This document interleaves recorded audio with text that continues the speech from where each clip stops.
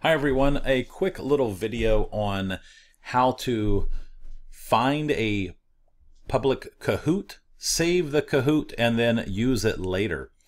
So we've logged into our Kahoot account. I'm going to go up to the top to public Kahoots.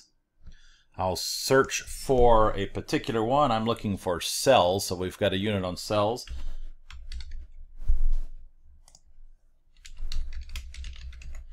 So I've got cell parts, looking for cell parts. Here's, after looking through, I find a quiz that looks interesting to me. I'm going to click duplicate.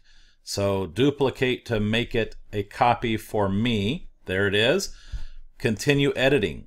Now I can go through and change each one of these. Questions down here in the bottom. Question 1, question 2, reviewing, checking out the distractors as well as the correct answer to make sure spelling and the correct answer is chosen. We are using someone else's Kahoot quiz that they created. After I go through all of those, I can click Save and Continue in the bottom right hand corner.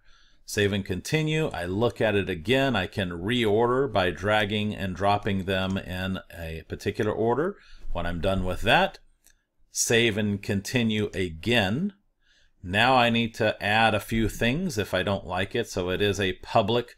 There's the English. I can also make it private, primary audience, maybe a description that helps me later. Click Save and Continue.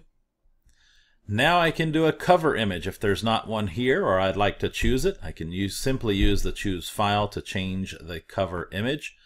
Click Done. Now I have this ready to play, preview, or edit.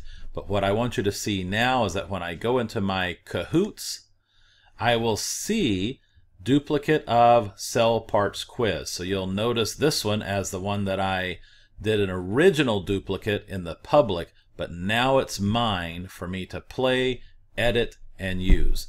So it's private. I can make it public if I wish. That's it for now. Thanks.